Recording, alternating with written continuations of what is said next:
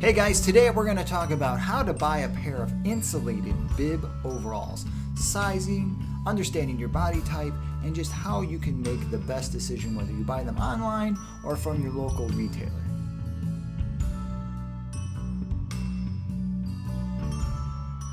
So for demonstration purposes today, I will be using a pair of Carhartt R41 bibs, which is the newer bib with the zipper front pocket and the zippers that run all the way up to the hip. It's the red lined insulation. It's not the heaviest, it's not the lightest, but it is right in the middle and it is a really good bib overall. So there are some key issues when it comes to understanding how to buy a pair of insulated overalls for you, whether it be online or whether it be from your local retailer. And one is coming to terms with who you are and your body size and type. Now as guys, we don't really need to know that stuff. We just buy things that fit. We grab something, we put it on, it stays on, we're happy. When it comes to buying something that you're going to depend on as a tool, and that's really what insulated bibs turn out to be.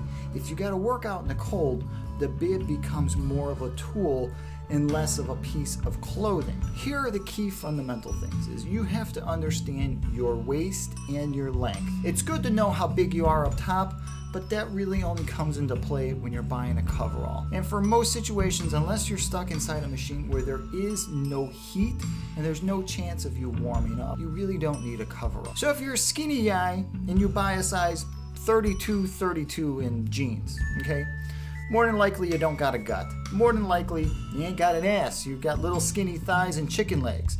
So you're gonna be able to buy something that's closer to your size. You could probably walk in and just say, give me a 36, 32 right off the shelf and it's gonna fit you fine.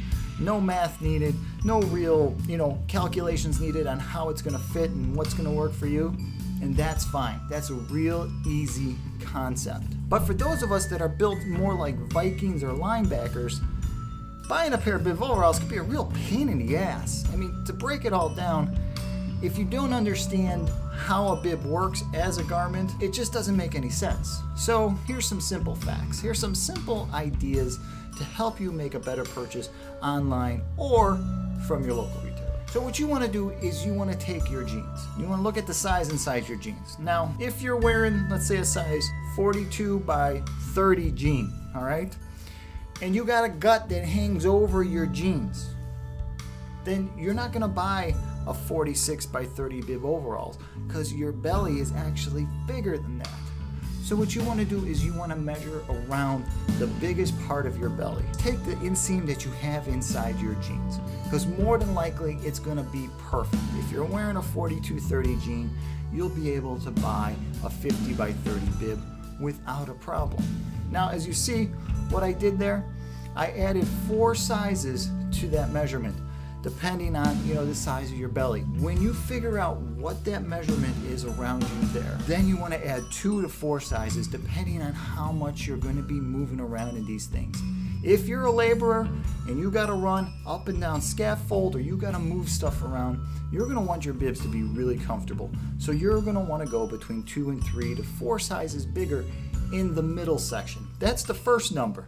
That's usually the bigger number that doesn't fall into 30s. The 30s, 32, 34, 36, those are usually the lengths of bibs. Don't really worry about that.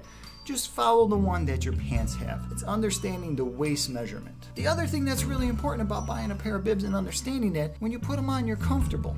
Now, most guys, they don't want to admit the fact that they could use a size or 2 bigger, and so with the buttons on the side, they just leave them open. By leaving the buttons unbuttoned, what that does is that actually adds a lot of stress to the garment itself, and when you bend down, you're actually raising the garment right into your nuts, which is not a good feeling. There is nothing nice about having a piece of clothing that grabs you every time you gotta bend down to pick something up. So if you buy them a bit bigger and you can button the sides, when you do bend down, you're not gonna get. Now, if you're really wondering about the medium, large, and extra large sizes, usually they're basing those sizes off chest sizes when it comes to bibs. And those types of bib overalls, well, that's something that you're gonna pick up at your local Home Depot or something, or Menards, or just any big box store. In my personal opinion, avoid them. There's no reason to buy something twice in a season. There's no reason to buy something and have to replace it halfway through. You know, they have it fall apart in February and you still got March and April left that you know it's going to be cold, wet, and nasty outside. You want to have something that you can depend on. So spend a little bit more on the bib overall. If you buy a good bib overall, like a Carhartt, you know that all your seams and everything is reinforced.